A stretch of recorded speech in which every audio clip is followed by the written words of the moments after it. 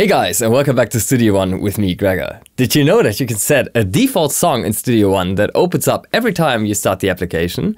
If you have like a regular workflow and you want to get to your template straight away, this might be something worth looking into. So here we go. So here in Studio One 6, we can just go to New and create a new song, project or show if you're in Studio One Professional. Otherwise, you're sticking with the Studio One song. Project would be the mastering environment that we have in Studio One, and show would be for performing live gigs.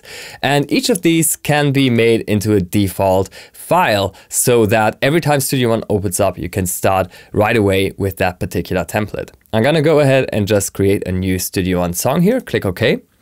And now I can just drag and drop a couple of effects that I'm using all the time onto effects channels. For example, I could have a reverb already prepared like so.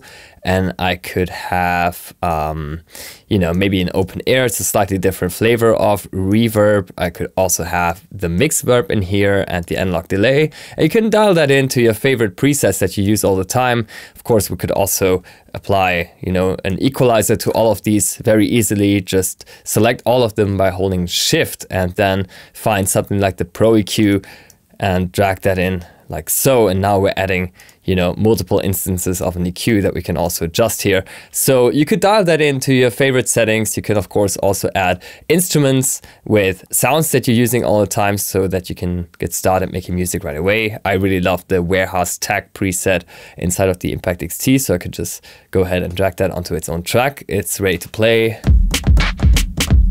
And if I want this to open up every time I start Studio One, there's just a few simple steps that I need to follow. First of all, I'll go ahead and click on File and Save, like you normally would.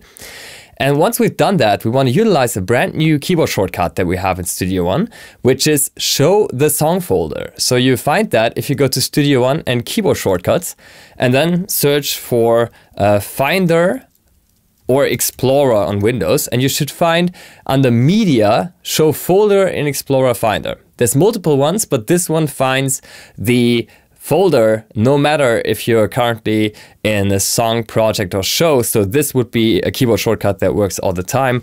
Just temporarily assign that to anything that you want. In my case, I go for 0 because that's usually not assigned to something significant.